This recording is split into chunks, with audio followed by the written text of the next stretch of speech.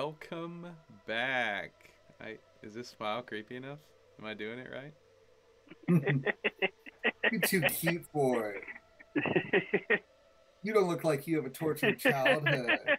Okay, maybe your dad was mean to you and didn't get you. I wish I had a lighter and then just hold a creepy smile and just hold a lighter, hold a flame while you guys introduce yourselves. The sequel's called Frown. This is where the entity flips it around and now they're angry all the time. Let's turn it upside down. Oh shit! Yeah, there you go.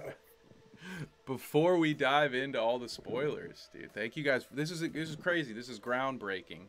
It's historical. Noah and Shawn on the podcast at the same time. We have a long history. Shawn and I going back to the Shakedown, which is what inevitably became Criticult, because believe it or not, the Shakedown is a pretty popular name on the internet. And Noah and I through VHS Mess, and now back here on Criticult. So this is so cool for me. I think it's cool for the two of you guys. So welcome. I'm gonna say Shawn. Let's say Shawn. Let's say your piece first. Easy for me to say, pal. Welcome aboard, brother. Thank you, sir. Appreciate you, man. Yeah, I'm pumped to be on here. It is crazy that as long as we've all known each other, this is the first time the three of us have been on a podcast together. It's kind of crazy for real. I don't know how that could happen, but yeah. Either way, I'm excited to make history with you guys, and looking forward to talking about this movie. I'm just gonna get it out the way right now. That's fire! I love it, dude. It goes really well with that Raiders hat, bro. I gotta say. That's right. That's great right. Together, bro. They go great together. You got the cheap dude, pop. I'm gonna pass the mic to Noah, bro. Let you say your word. Right. Well, I'll say this is way better to do this than get my ass beat by Shawn in an indie short film. I enjoy this more too, believe it or not. Yeah. And Kevin makes 3. Yes. Mm-hmm.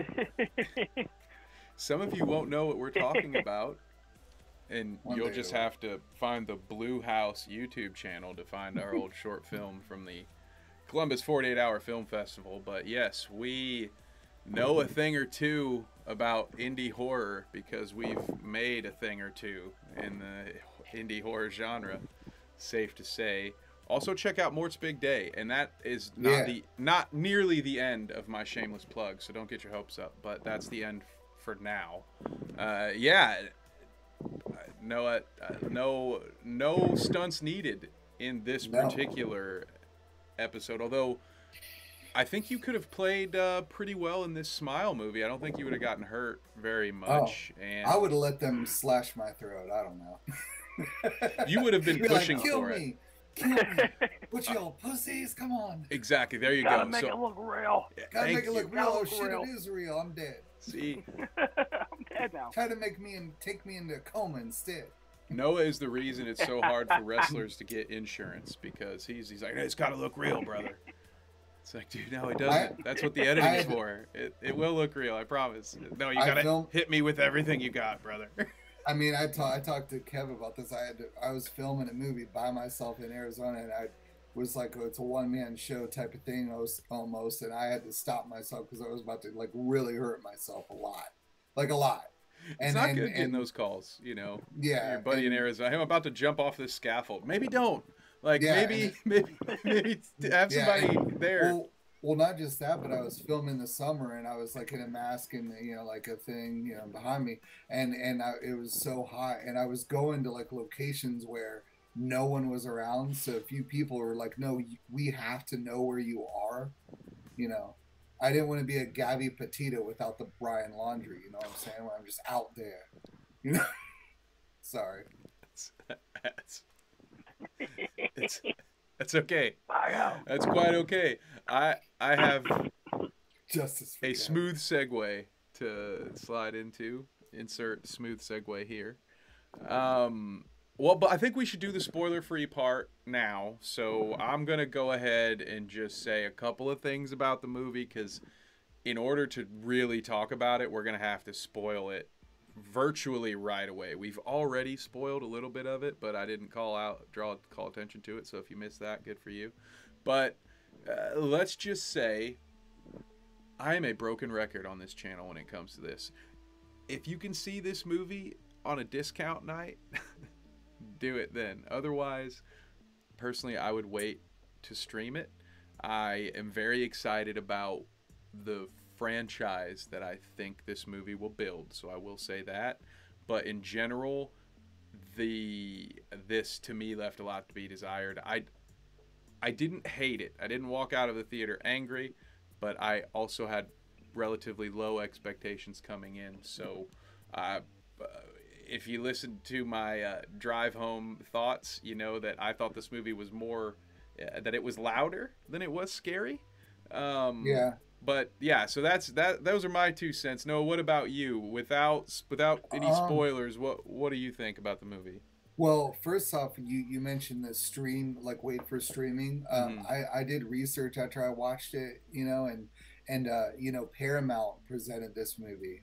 It was from Paramount, and they filmed it for 17 million. They more than made back their budget in 2 weeks and made over 100 million. But actually, it was going to be only on Paramount Plus's streaming service, and then they had so many good, a few good like test audiences, and they're like, no, let's just put this in the theaters exclusively, and look how it blew up. And now it's like, yeah, it's. And they said the president of Paramount or something said it has exceeded even their wildest expectations. So it shows you people still want to go to the theater. They want new IPs. You know, there's something different about, I feel like, well, we can get into it later, but other movies that are coming out same day, like Halloween Ends on Peacock and theaters, like everybody that I've told that movie's on Peacock same day, they choose to watch it first streaming. And if you make it theater only, you have to go. Yep. I don't know. Yeah, it 100%. So it will end up eventually on Paramount, which is where I think you know, if you need to save money, I wouldn't mind waiting. But that was a very good strategy. Yeah. And again, we'll get into that later, but because we were talking in the pre-show about how this will probably beat Halloween in the box office. And that is the main reason that I think it will. Whether or not it's a better movie, I think it's going to win in the box office strictly because of the Peacock access, because you're going to have to really, really like this movie to watch it in the comfort of your own home and then go pay more money to go watch it a second time in the theater. Mean, so if Smile would have just been on Paramount Plus and just, you know, kind of, it would not have probably been as big as it is, because there's just been some random new movie on a Plus service. You know, people. I don't know. As popular as it is, I think enough people would have saw it on Paramount Plus, and word would have spread around, and that could have made for new subscribers. Like, I feel like it's a movie that people would have subscribed to the platform just to see. So I don't necessarily agree with that, but I do think it being in theaters does boost its popularity quicker. Like, people can just, you know, go see it, you know, and you know, it's a good movie to see in theaters because it is creepy and it is loud.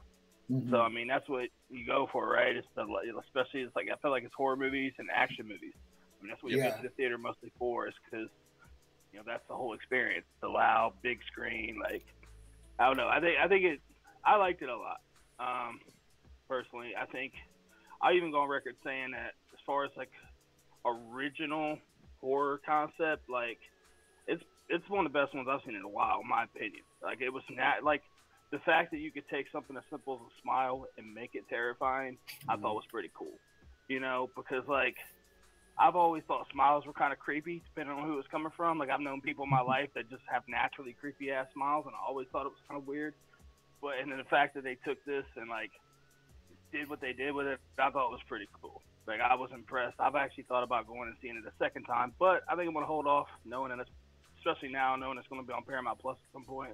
I think I'll just hold off. But I liked it, dude. I thought it was pretty dope. This is going to be perfect because I think we're at the three. Yeah, we're at the 3 levels of it, because I know, I think I know about where Noah's at. Some of my thoughts are already on. This is going to be great because we're going to be able to cover Probably all of the types of opinions that you can have about this movie. And something just to mention, Shawn, I highly suggest when you get a chance that you watch Barbarian.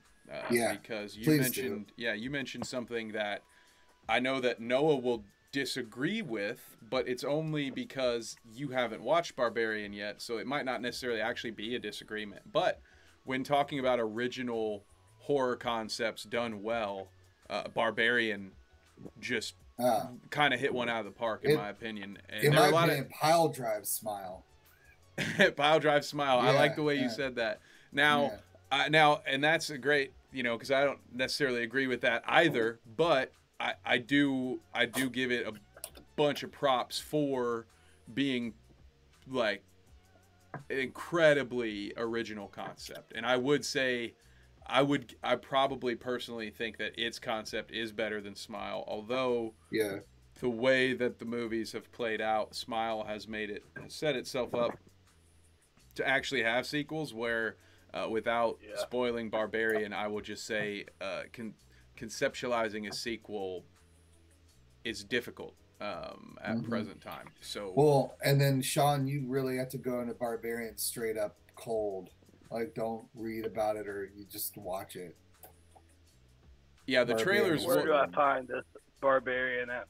It's in the theaters right now. Mm-hmm. Yeah. It, It Oh, was is it? number it was number one movie like 3 weeks ago or something, 4 weeks ago. You would, I think you, Okay. as a storyteller too, like you would really like the vibe and kind of how they switch things around here and there.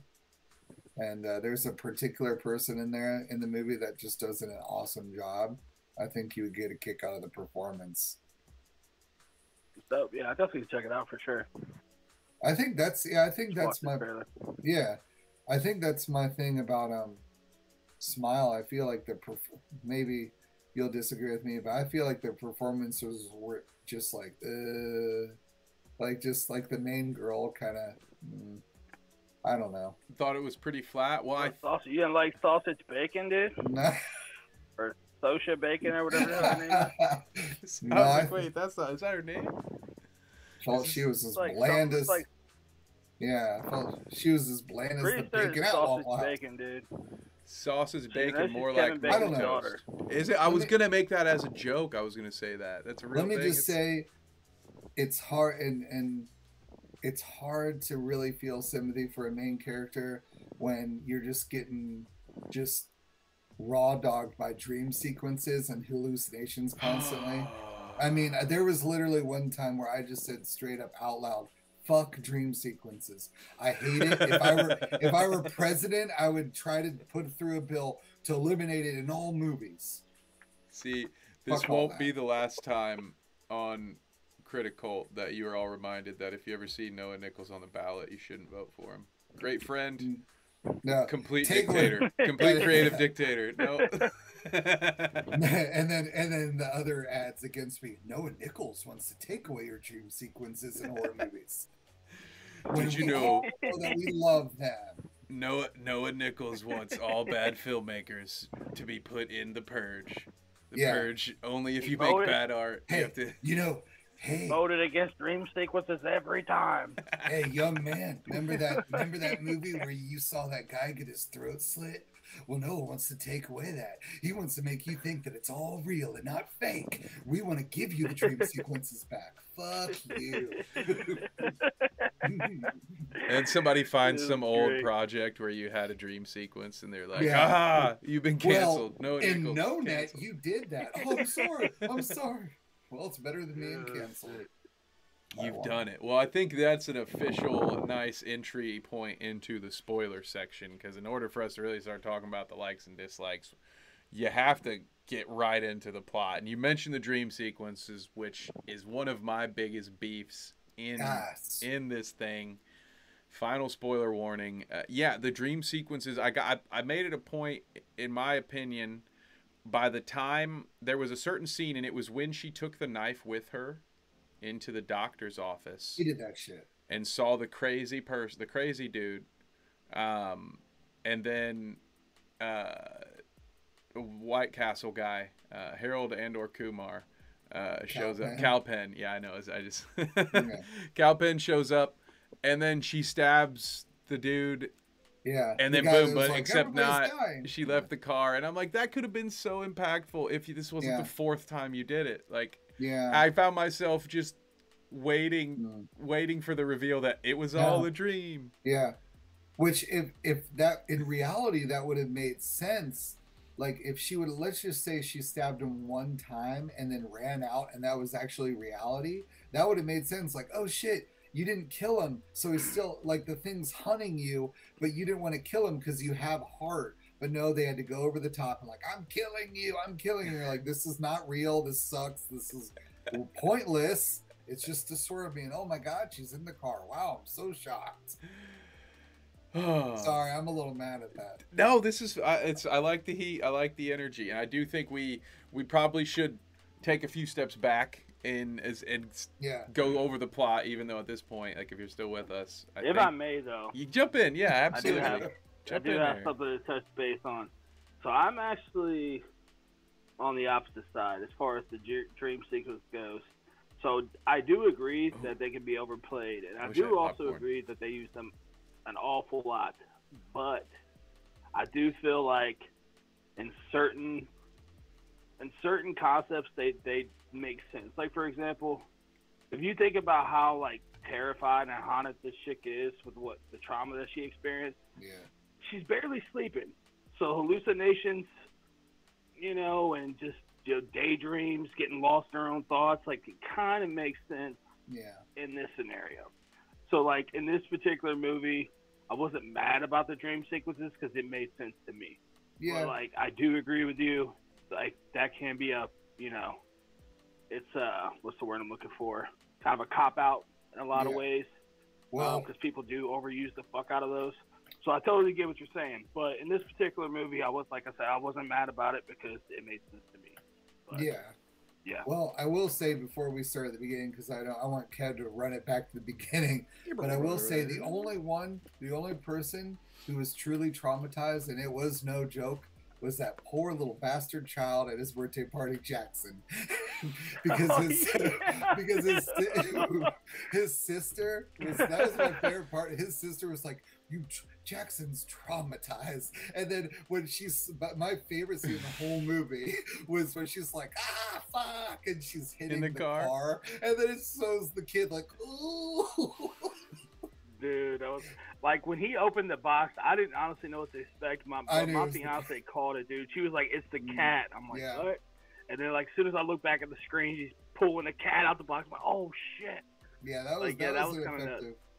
Yeah, but that poor Jackson. Yeah, dude. As soon as the kid just stared at the box, it took a second, and I was like, "Oh wait," and then I remembered the cat because that's a thing. They're not gonna point out the cat for no reason, and if they do, like, shame on you. And we're gonna bitch about it for an hour on podcasts like these. If you talk about a cat going missing 3 times in 5 minutes and you don't pay that off, be Chekhov's cat here. Yeah. Schrodinger's cat, but I loved that scene. Like that was one of the moments that like I'm over here like doing my Rip Hamilton Michael Jordan knockoff just like Arsenio Hall. Whoop, whoop. Dead mustache. I was like, oh my god. I have to say that was probably my favorite scene too, man, because like we're fucked up, aren't we? You look over and you see that chick sitting in the chair like smiling. That was by far one of my favorite creepy smiles in the whole movie. Like that shit was well played. And then like her flipping out, falling to the glass table. I was like, that was. And then later on, that scene hit home for sure. And then later on, and when the fiance with the favorite dialogue tree of the whole movie, when he goes, "Did you kill Mustache?" and she goes, "No, it was the thing." It has like it reminded me of It Follows, this movie, and like that kind of a vibe with or like The Ring, but without a phone call. Shawn, have you seen It Follows? I have not. I know what movie you're talking about, though. It was on my Netflix list forever, but I never watched it. And what were you gonna say, Kev? I'm sorry. Oh no, you're okay. It's just the about the It Follows thing. It's got this foreboding, just slow approaching monster. Or like I said, the Ring. I thought of the Ring when they start going over. He's like, well, you know, the detective ex-boyfriend, which we have yet to discuss, who was a very convenient character to this movie. Thank God she dated a former cop. Otherwise, so much of this movie does not happen. And my biggest gripe comes at the end when it comes to detective boyfriend. Well, and just her plan.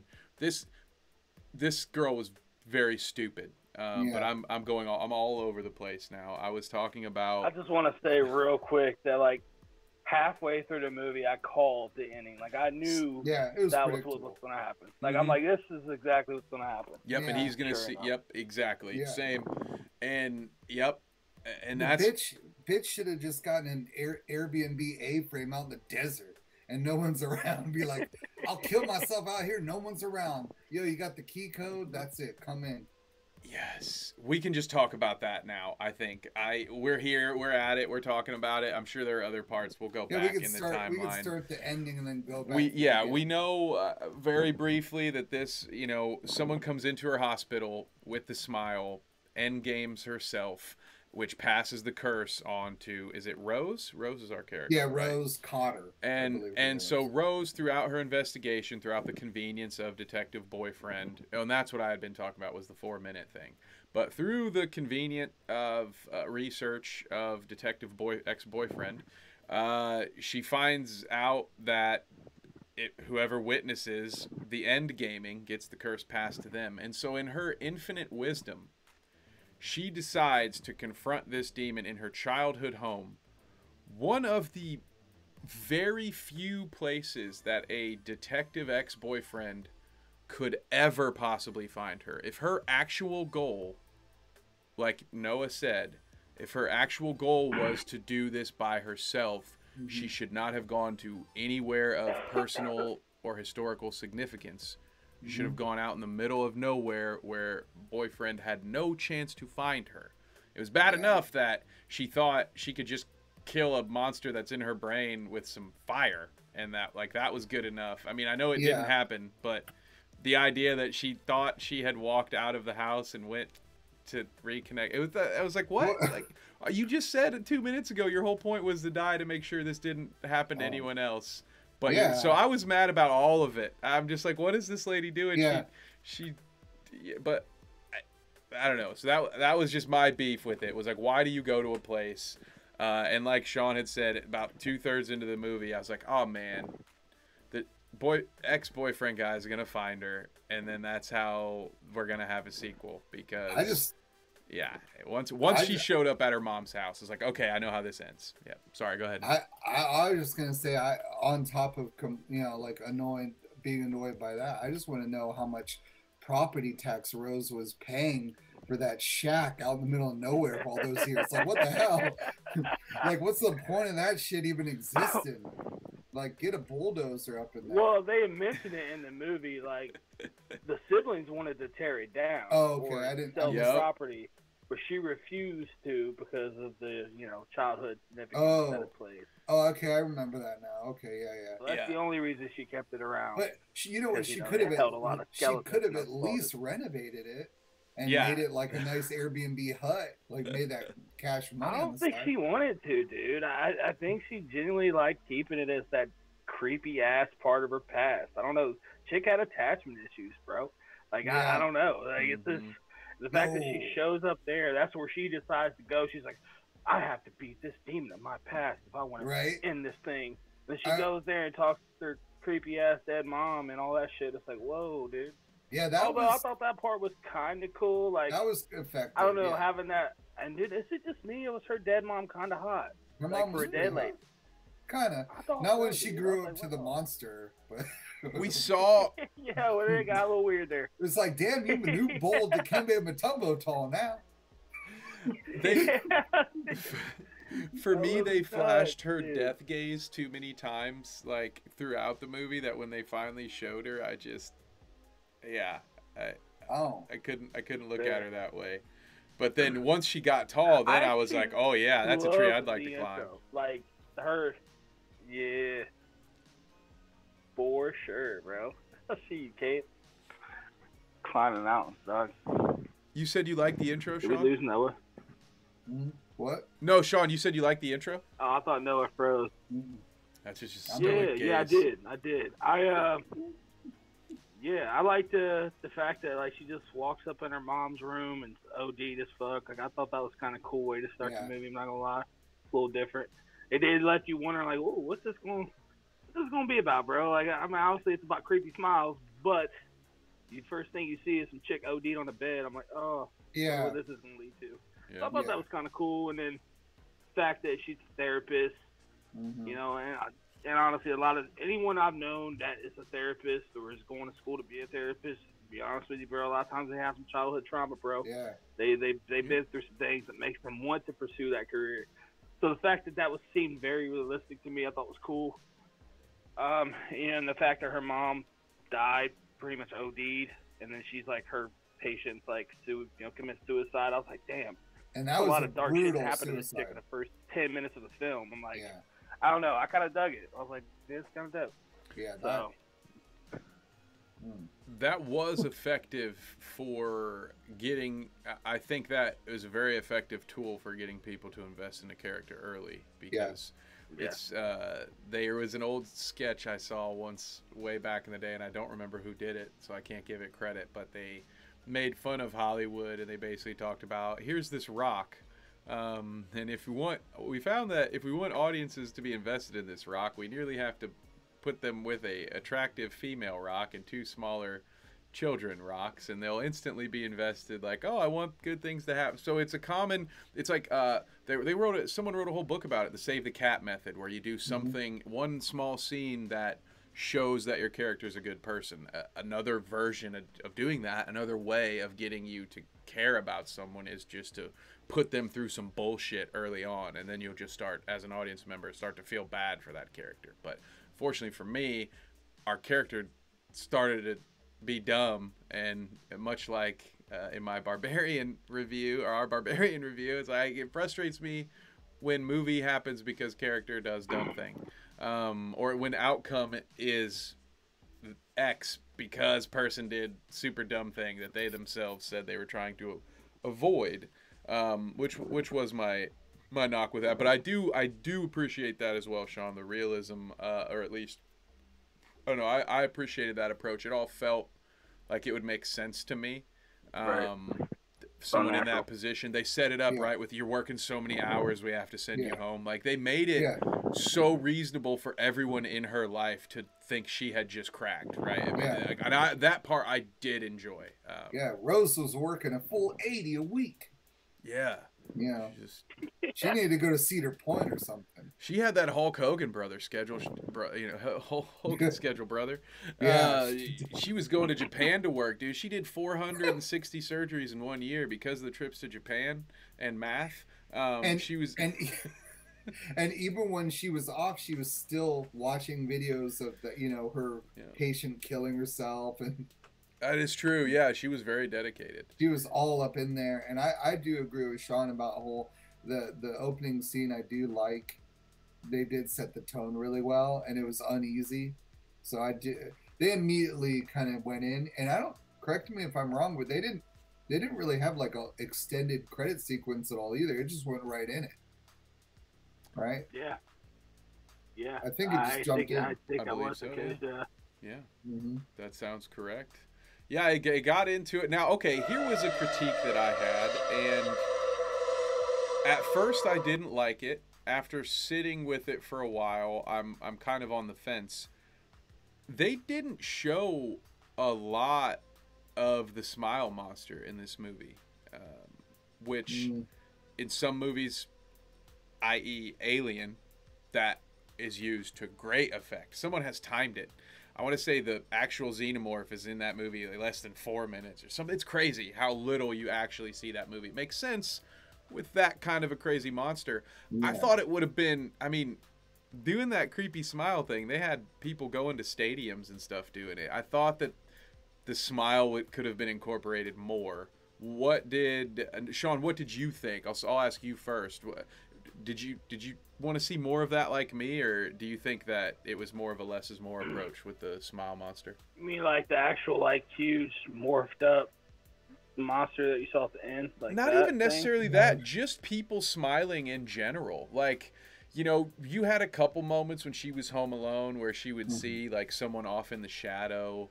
But I just, it felt like you just didn't see this anyone with the creepy smile as often.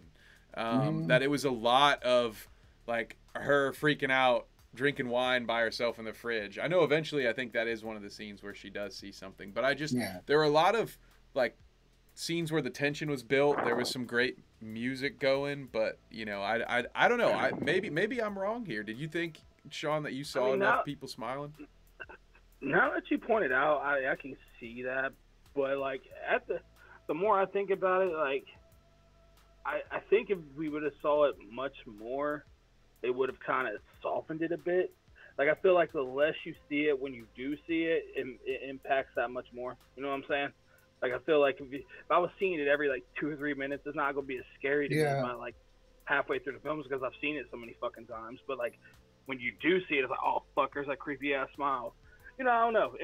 To me, the pacing of it was fine, but I could see how someone would feel that way. Like, damn, I didn't see a whole lot of creepy smiles, bro. What the fuck am I paying for? Yeah, and what? How you feel that way? Yeah, and one of the taglines was something like, "Once you see it, it's too late." So you have to remember when the smile happens with the person, it's pretty much like you're dead or almost dead. Like you're going to die or they're gonna die.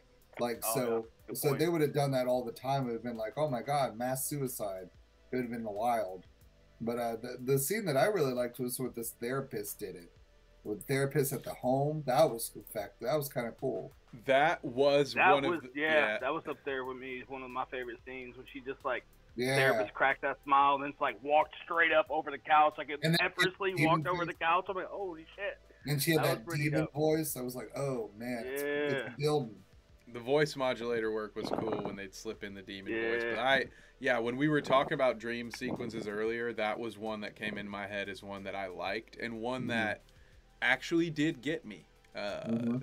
Admittedly, because it was the way it was done with having her therapist say, "Don't you think you should get that?" or however, like, which is already an odd thing to do, right? It's an odd thing to have a cordless phone, even if you're in that field. Also, I was like, what the hell? Yes, it's like I'm here unannounced for a forced therapy session, and I'm going to tell you that you should interrupt it by answering this call. So my radar, my spidey sense went off when she was like, "Don't you think you should get that?" Yeah. And then you hear the voice, and then I was like, "Oh, yeah!" I got excited about that. That was dope. I love that scene, dude. That was so much fun. And that therapist did a really good job, like with that scene, because I mean, just the creep factor was effective. Yeah, I look forward to that, watching that scene. And that is something, a second viewing that I'll look forward to now that I'll know when it was the creature, so that maybe there will be more clues that was there. Like, I can't wait to watch that scene again and see, and try to compare her behavior from earlier scenes versus what the creature kind of mimicked her as. Because I am hoping to see more clues. That usually is what happens with these movies like this. If they're done well, you go back a second time and you're like, okay, the clues were there. I just was looking elsewhere. A little bit of the, as Lou would always say, the Kansas City shuffle. To quote from Lucky Number 11. Gilly, what's going on over here, boys? Yeah, classic. What else, Shawn? What was one of your? We've popped off a couple of our favorite scenes. What about you? What was a favorite for you? I mean, the ones you guys named were pretty much there for me, like the cat scene at the birthday party, therapist, cold interview or cold therapy session, whatever. Those are definitely probably my top two. I mean, I did like the scene where she showed up and started stabbing a dude in the hospital. I thought that was kind of cool. And then her just being, I don't know, like those are probably my favorite scenes. The rest of it it was overall, like I said, I really liked the movie, but it was easy for me to kind of pick the scenes that really stood out the most. There wasn't like, most of it was just like fluff for lack of better terms. Like a lot of it was just build up. Yeah. But there were like those scenes where we did get with the creepy smiles. I thought they were like effective. Yeah, Like, you know what I'm saying? Like the whole, I don't know. I thought the dynamic with her husband was kind of weird. Like, I don't know. I almost felt like she just should have been single. Like, he didn't really add much to the story, dude. And then he was You just mean the kind of fiance like, dude? A-Train. yeah, fiance dude. Yeah, I feel like he was just an unnecessary character. Like, what did he really accomplish, dude? Like, he was just kind of here and there, and then like just pretty much turned his back on her. Like, yeah, he was a conduit. What kind of fiance is he, dude? Like, chicks, obviously something ain't right, and you're just like you're something wrong with him. Like, obviously, motherfucker. Like, why are you not trying to help? Like, you just out here writing her off. Like, if she would have been a lot thicker, I think he would have given her a better chance. Think so? She was too much of a rail, so he was like, I'm out. I knew he was going to be an ass as soon as I saw the character that was casted. And I was actually hoping that I would be wrong because I hate seeing actors get typecasted. But if you guys haven't watched The Boys yet, that fiance plays the character A-Train, and he's an asshole. Well, that's kind of a spoiler, but it is what it doesn't take more than 10 minutes for you to find out he's an asshole in the inciting moment that starts the whole show. So it's not a huge spoiler. And so I was like, oh fuck, it's A-Train. I was like, okay, cool, good to see this guy getting some movie roles. But then in my head, I'm like, fuck, he's gonna be kind of a shithead, I bet. And then of course he was. I feel like not only was like Shawn was like what he said, you know, what's the point of him, but also it's like their chemistry was not that good at all. I mean, I didn't believe them as together or had anything.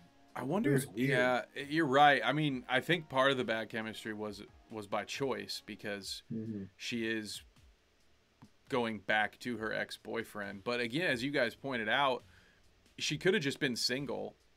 Yeah. And her coworkers could have still been very defensive and wanted him to leave. She didn't have to be engaged. Like that's typical behavior, especially when you only get one side of the story. So like when it's your friend and you see your friend's ex, it's classic human behavior to just be standoffish and cold to them. They don't need to be engaged to someone else. So you can't really say, oh, he's there to drive her back to the arms of her ex-boyfriend. Like, nah, you could have done that without him.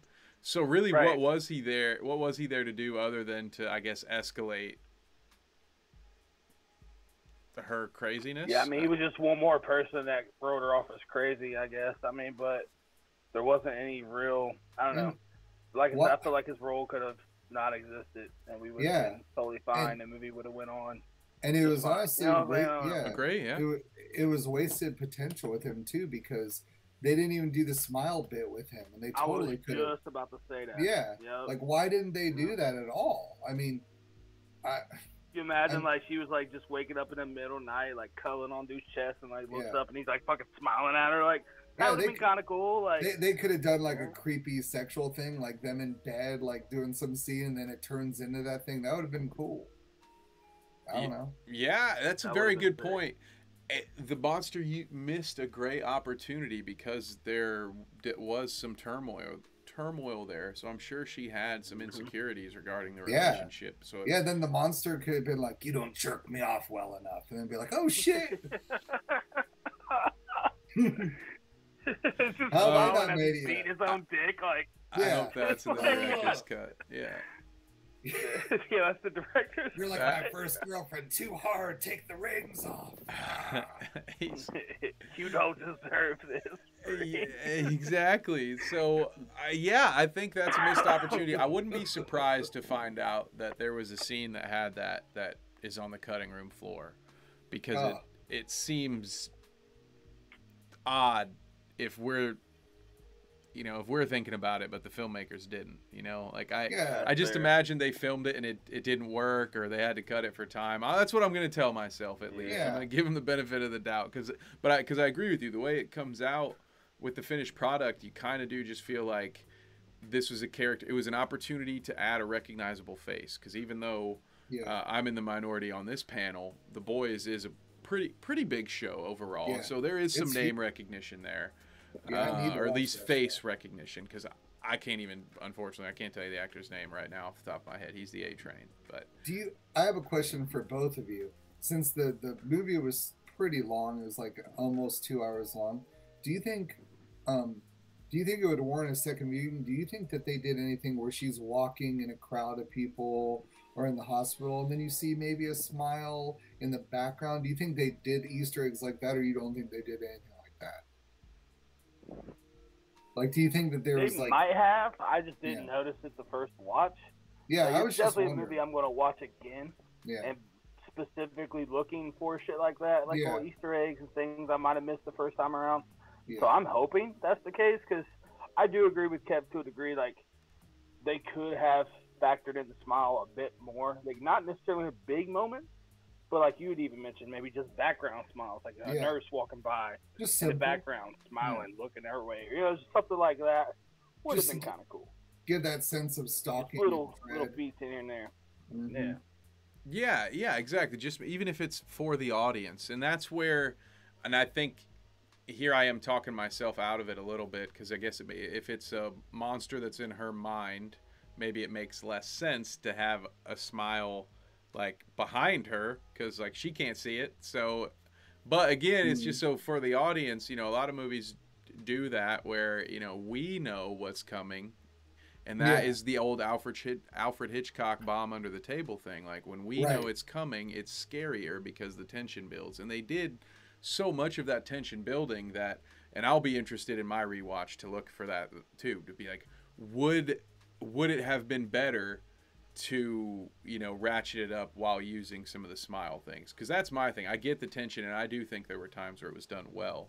But I expected things to kind of escalate. And you know, it did have that blow off in the house, but yeah, I don't know. I'll be interested to see, and I'm hoping to find, you know, a couple of Michael Myers-esque, you know, the shapes somewhere like down in the hallway, because I think there might be a couple.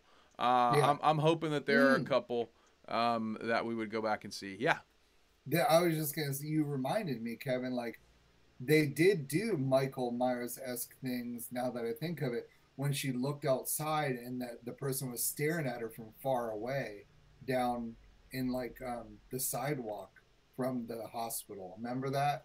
So she was getting some creepy. So you know what? There could have been crowd shots, because if the monster or the smile was happening far away like that. Yeah, that's where I'm like so thematically, you know, it would have been pretty cool to have had it in crowds, like you just said, far away, and then in another background scene a little bit later, it's in another crowd, but like slightly closer. You know what I mean? So that way, subconsciously, you know, you get that like it's closing in on its prey kind of deal. Stuff like that I hope to see in a second viewing, but also notes for how to improve the inevitable sequel, because as Noah said, this thing it did pretty good. So I expect, in true Hollywood fashion, them to rush a sequel out to be ready by next October, because that's what Hollywood does when we like one of these things. They're like, fuck it, dude, slap some duct tape on this bad boy, let's get another one out. They're probably speed running a script right now. Yeah. Like, get it. Yeah.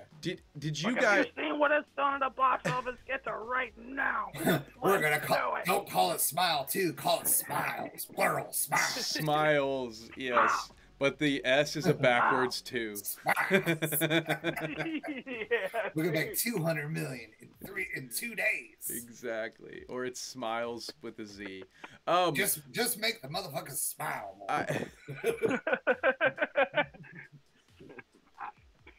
And the third one will be like Smile Motherfuckers, and it'll be starring Sam Jackson. That's funny that you said that, because I just want to say, like, that scene where they we got too many smilers up in this motherfucker. But there was a scene in the movie. Remember that scene where they saw the dude at the gas station? The Lebowski? And he was... Huh? No, go ahead. Yeah, the dude at the gas station. Go ahead. The dude at the gas station who like was smiling at that old lady at the gas pump. Yeah, with that was cool. Garden shears. Yeah. So when it cut, they were like, "Oh, let's see. Oh my god!" And they like froze on him smiling. Is he smiling? There were these two dudes in front of me, and they were talking throughout the whole movie. And the dude just goes, "Yeah, he's smiling like a motherfucker." Dude, that is the downside to going on a discount night. Like, everybody Mhm. acts like the $5 you spent means shit, and so they could just talk like They they're in their don't care. fucking living room. And I'm like, God damn you, be quiet, please, be quiet. Right. Oh my god. A question that I had for the two of you, because I'm still on the fence about it.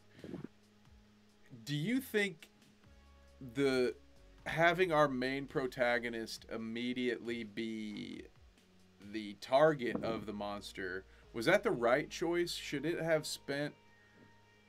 have seen the monster killing more people before? Because we got some of it, right? Like we got it through like newspaper clippings and narration through, hey, boyfriend did some research, so here's a driving scene info dump. Yeah. They're going to visit the dude, like the one guy known to survive it. Like, yeah. We got some backstory to the monster. I honestly thought it was a good move because the way they pulled it off well. Like, you know, it made sense with her seeing the chick kill herself and like the curse passing on. Because that was the whole way that it, you know, that's how it went about. You know, you had to pass it to somebody else. Yeah. So I felt like it's doing it that way.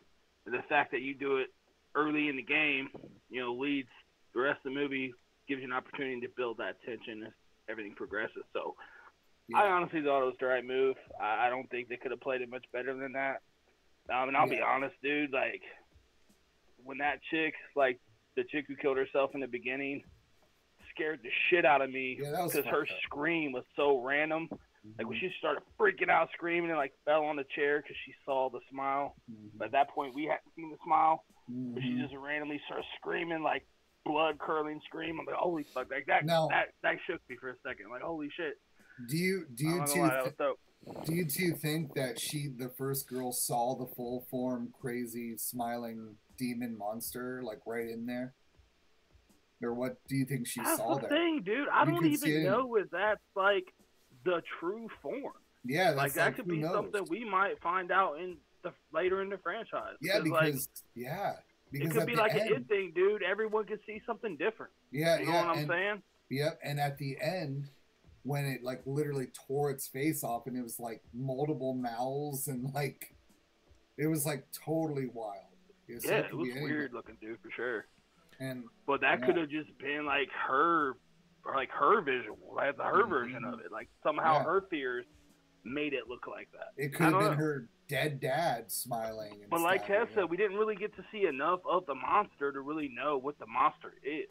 You know, all we know is it's a curse and it smiles on motherfuckers. That's all we really know. Like That's all we know. As far as like the true form, like we have no idea. Yeah. You know, we thought it was a fucking clown, and then come to find out some alien spider, bro. Threw everybody for a loop. Yeah, you know what I'm saying? Who knows what it really is? That's right. But you know what's funny is I just thought of it. Like they kept saying that the monster, when she was running off, like, oh, the monster feeds on trauma and needs that trauma. But if I'm away from people, nothing. But what it also fed on, and what's so hard to beat it, is it feeds off of human compassion. Because there's always going to be somebody trying to follow the other to see if they're okay. So really, it's hard unless you get that A-frame Airbnb in the desert. You're going to have your ex-boyfriend rolling up on you, trying to get that last jerk. Yeah, that is an interesting part about it's what makes, I guess, I don't know, that's like the tragedy of it that I think makes it compelling, because maybe not everyone can. There are a lot of people that can just relate to the trauma alone, and that part will resonate, and that will be enough for them to like really root for anybody who gets afflicted by this. But I think we can almost everyone who doesn't have like a sociopath or psychopath kind of personality disorder, like we all know what it's like to care for somebody and try to help somebody out of a situation. Yeah. And so when you think about, I wish I knew the hunky ex-boyfriend cop's name, but I don't, so I'm just gonna keep calling him that. I can't remember either. Because they showed his name so many times on text and everywhere. I don't think. because as a cop, you know, one way or another, you know that dude's seen the trauma. But because that is one of the things that I've asked myself when we talk, because we got our little info dump from the dude who somehow learned, and I still don't know how he quite figured out. And I think he explains it, but I just need to like how he killed someone else. But he was really quick, like it was really fast. It was like rushed. It was like, and then remember when he was like, I saw that there was another strand in Brazil, and I saw this. It was like, why don't you? Yeah, it was just like really quick. Like we just need to put that scene in there. Yeah, exactly. And I don't know how. Like, so one of the questions to get to my point, I guess one of the questions I had is like, well, what happens if someone witnesses that suicide? Well, I guess that is the trauma. I guess witnessing the suicide is enough trauma. Yeah. Because I'm just like, well, what if he just runs into a sheltered rich kid one day who's like, yeah, whatever, brother. Like, what are you talking about? Because remember, I got nothing for you. You got nothing on me, smiley ghost. Yeah, because Rose at the beginning. Smiley ghost. SG. I can't even spell trauma, dog. I'm rich. Like what? That's like. What the fuck is a trauma? Doesn't that beat it? Like, yeah, wouldn't a country club membership just trump this thing? I don't understand. You just gotta... Bury it deep down inside, never to think about again. Yeah, that's pretty much what that girl was, though. Like Rose was like, she had that buried issues with her mom and everything, but it's like, but she was doing fine. I think she would have lived her whole life if she wouldn't have seen that horrible suicide. Yeah. If she would have lived her whole life totally normalized and working 80 hours. But that, like, seeing her kill herself, like that girl, she just like totally the trauma, just like that monster just got in. It was, but I also wonder, like, they made it seem like it was random, like, okay, the monster just goes to the next and goes, but the monster hones in on the weaklings, like weak people, right? Because you're not going to get like a motivational speaker like, I have no closet, like skeletons in my closet.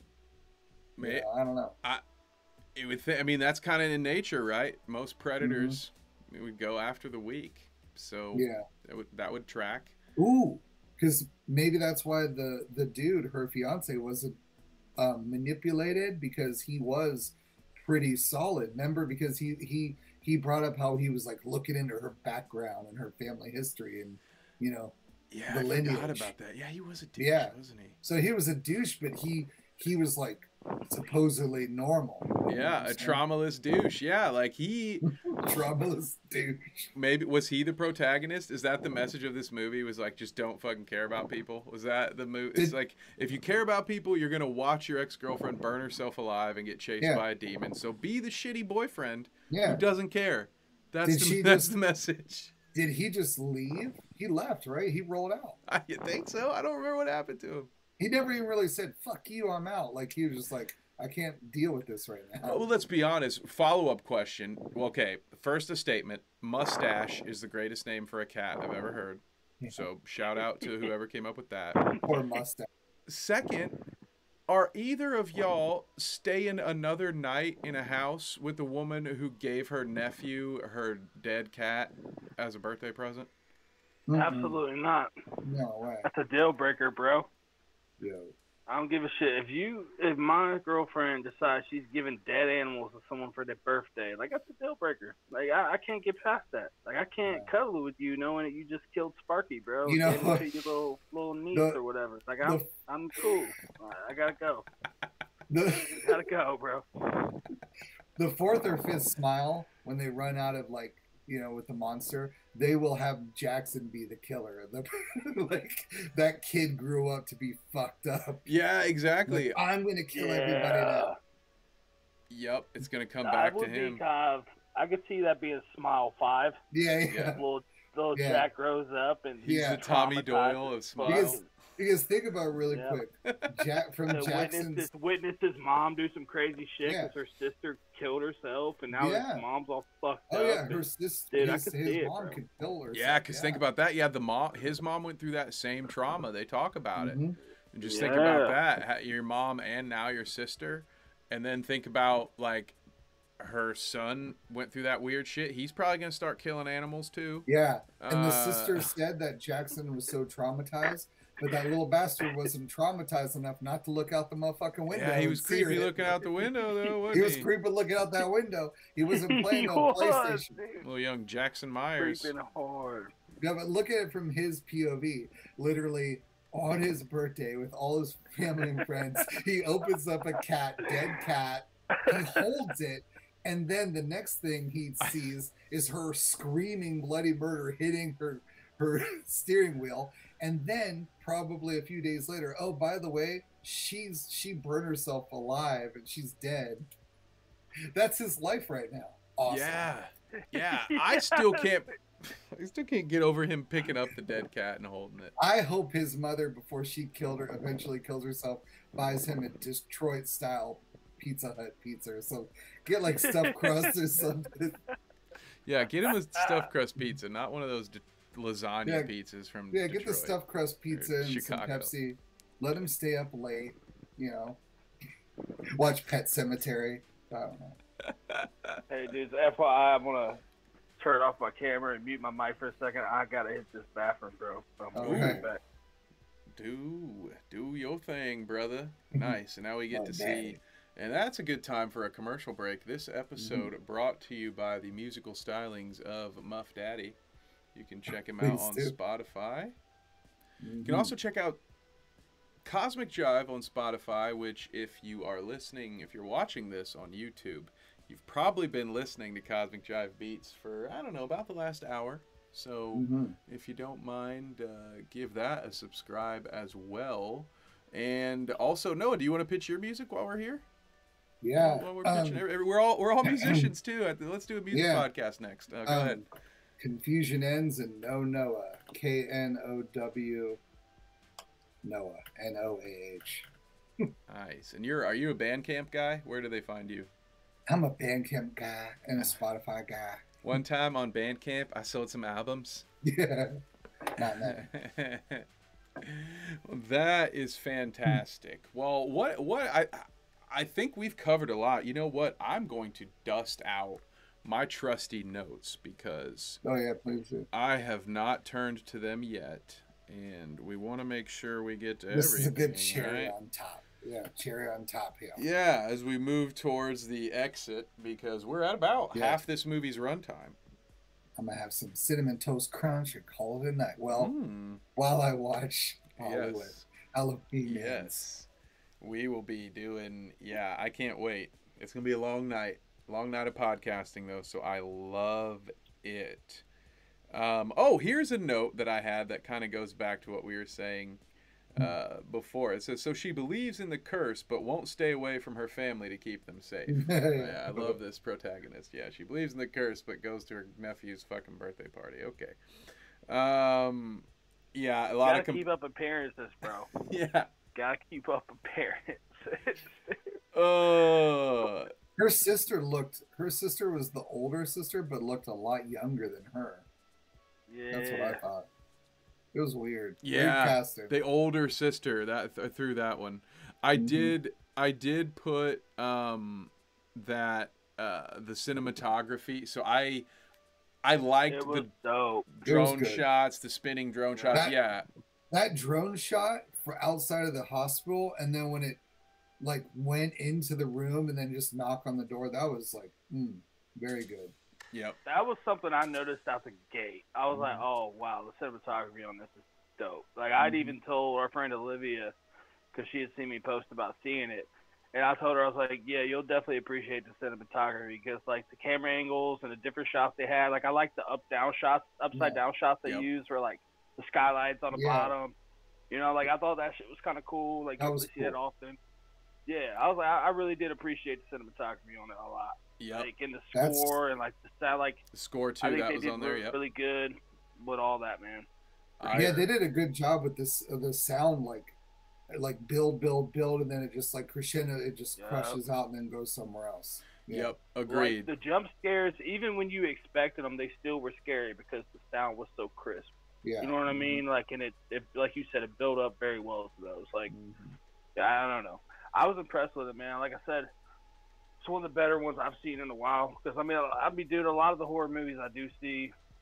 I don't usually love them because they're all are kind of just regurgitated at this point. But I do appreciate it when I see a fairly fresh concept and someone executes it well. Like I can appreciate that. So like, you know, we should convince Shawn, just don't even watch a trailer. Go into Barbarian in the theater next Tuesday. Just go see Barbarian. Shawn, I don't know if I'll be able to check it in the theaters at this point. Because I'm already like, well, actually I may, because I'm gonna watch Halloween tonight. So I'm not actually not gonna do that now. So maybe that does open up to Barbarian. Barbarian would be worth it, because if you like cinematography and original ideas, like that movie, I would say, I think maybe you would disagree with me on this, Kev, but like, I think Barbarian has better cinematography and shots, considering the locale that they have. It's up there. It was really cool. And they do a lot of the same cool things, like with the tracking shot. I'm thinking specifically Noah in the flashback when he walks out of his house and into his car. And I swear to God, little behind the scenes, you two will appreciate this. I swear they had someone follow that dude with the camera rig as he got into the car, and then the camera follows him, and it's like they handed the camera through the car window, because then he starts driving, and it's just like, oh shit, dude. It was really cool. So the cinematography was so great in that movie as well. Shawn, if you do watch it, I think Noah and I have talked about 90 minutes about that movie, but I would be more than happy to come back and talk to you about it some more. There's just that much to talk about. We could still do at least another 40 minutes. I genuinely, and I would watch that show, just the two of you talking about it, because I want to know Shawn's opinion. Well, you'll be invited too, man, for sure. Okay. But yeah, when it comes to this, I did put, that I'm always harsh. You guys know this. I like to have a drink in the theater, so sometimes my critiques can be a little biting. So what I said in my notes was, this is all sizzle and no steak. I don't think it was no steak, but I will say that the sizzle, being the cinematography, the soundtrack, all that stuff, greatly enhanced the steak. Some of the jump scares really pissed me off, like when she was freaking out in her bed, and then they cut to fucking traffic in the morning, and it's just a loud car. The jump scares like that make me mad, because like you're not actually. It is a human thing to like keep us safe back from when we were living in huts in jungles, that like to have a sensory reaction to a loud noise. So just walking up behind me and banging a pot just makes me mad. So while there were some great instances where it was done well, shit like that one scene in particular, like that one stuck with me and it pissed me off. So I wanted to mention it because I did like a non-spoiler version of the scene in another podcast. So anyway, sorry, Noah, go ahead. Oh no, and then they added the whole Rose like on the cut with the traffic too. So they added her name by the demon. So it was kind of tacky. Oh, I forgot about that thing. I forgot about that. So they did it, I think, 2 times where they like did a smash, like a jump cut, like sudden thing, and then they would just put Rose. Like, okay. Rose. That's good. I like that. You should use that voice. We gotta use that for something. All right. In the recordings, they're like, "Do you think it should be Rose or Rose?" I would do the Rose, you asshole. It's like, no, I think it sounds better if I hold the like a rat. Well, we are getting a lot for the outtakes section. I think so. We are into an hour, so I think it's probably about that time. I could talk with you. I mean, I'm having fun. I could talk with you guys for another hour, but probably should start working us towards the exit. So, Noah, what you got? I saw a hand come up. I just have one last complaint about let's do an Ohio goodbye. It's fine. We got like 20 more minutes. That's why I had to start saying it. Otherwise, we'll be here all night. Yeah. Go ahead. I'm going to do one complaint, one compliment. My one complaint, a lot of horror movies do this, when she went to visit the wife of the dead guy, and he drew all those drawings of the monster and the visuals, Oh, yeah. And her name was like Victoria or something. They hit all the beats. Why in all the movies, like in the horror movies, like when all she did was say, "Hey, I've been doing research and I think it's connected," and then all of a sudden it's like get the fuck out of my house. It's like, why? Like, why don't we I think play? she just struck a nerve, dude. I Like, know, but like she wouldn't even hear out, and there's so many movies do that. It's like, get the fuck out of here. And they're like calm, like, what did you say? And then all of a sudden they just get super crazy about it. What kind of reporter are you? Yeah. Like, why don't we just why don't we get some DoorDash and we can talk about this for a while and I'll hear you out. Dude, I got a dash pass. I'll get some Chipotle right now. Yeah, I got some dash pass, Let's baby. go, dude. Talk about it, bro. No delivery fees. What you want? That's right. If we do like a horror movie like that with Supernatural, I want to put that in the scene, like where, like she gets revved up and is like, "Get the fuck out!" and be like, "Yo, I'll order us some food," and then it just cuts them like eating wings. Like, so you're saying it's all connected? And like, this is crazy shit. Yeah. Drinking a milkshake and shit. Chill. Yeah. Love it. Oh, dude, I can't wait. Speaking of those drawings, though, whoever actually drew those is fucking super talented. Because those drawings were on point. I'm like, dude, those are all fresh. Yeah, and there were a lot of them too. Yeah. A lot. Our lady's sitting on a fucking multi-million-dollar art collection. She just got it locked in her attic because she didn't want to look at it. It's like, God damn, dude, you got some. Well, that's what I was classics up there, lady. That's what I was so confused about, because she kept that room intact, you know, for her dead husband and all those creepy drawings and everything. You're not gonna sit there and listen to this woman, you know, like tell what she knows at all. Just like, get the hell out of here. Okay.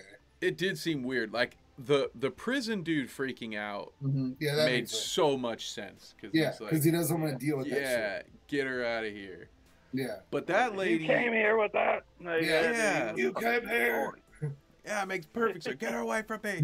That's the worst example of my friend has it. Like, no, you have it. As soon as he did that, my head immediately went to early seasons of Arrested Development when George Sr.'s in prison and they always hear the no touching, no touching, no touching, no touching. What are you doing? Get away from me! No touching. Oh God, I know what that's the last thing I'm gonna put on repeat tonight. Daddy horny Michael. Well. Oh God.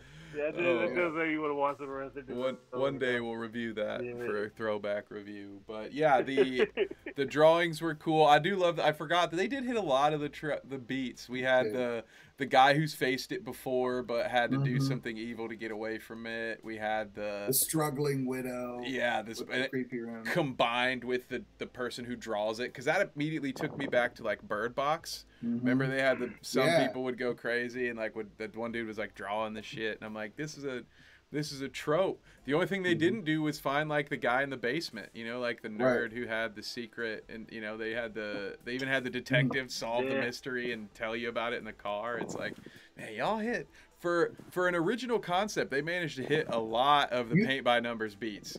You know what? One trope they did not put in the movie though is they absolutely, to up the body count in that movie, when Rose rolled up to the childhood home, they could have had a few squatters in there, and then the smile people just, like the smile monster just annihilates them. Right? Well, but that's the nature of it, though. There can't be a high body count, though, right? Because it's doing it one at a time, right? That's true. In order to get to the homeless guys, it would have had to kill her in front of them.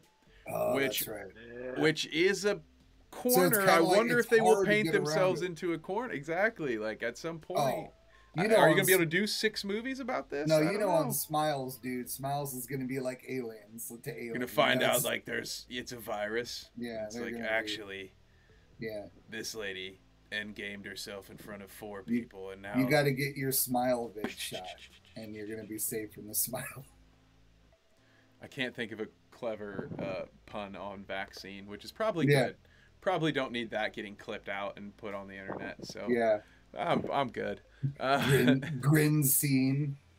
Well, I can tell you lovely folks at home that one of, if not hopefully all 3 of us, well, we'll all be talking with you soon, very soon, about Halloween Ends. Now, whether or not it ends is another story. Hopefully, you'll have this same trio together. We may have 2 separate conversations that we merge, but the only way you'll know is if you are fucking subscribed, my dude. So please subscribe, hit some bells for notifications if that's your thing. If you're listening to the audio podcast, follow. It's a different button with the same function. So we appreciate you. Any farewell words from Noah or Shawn? Thank you both for coming, by the way. I want to make sure I say that. Thank you. Thanks for having us, kid. Appreciate you. I had a blast with you guys, man. I really Me did. too. Appreciate you. Yeah, I'll just say they should merge Smile with Halloween, and then the Smile Monster fucks with Michael Myers because of his trauma. That would be wild.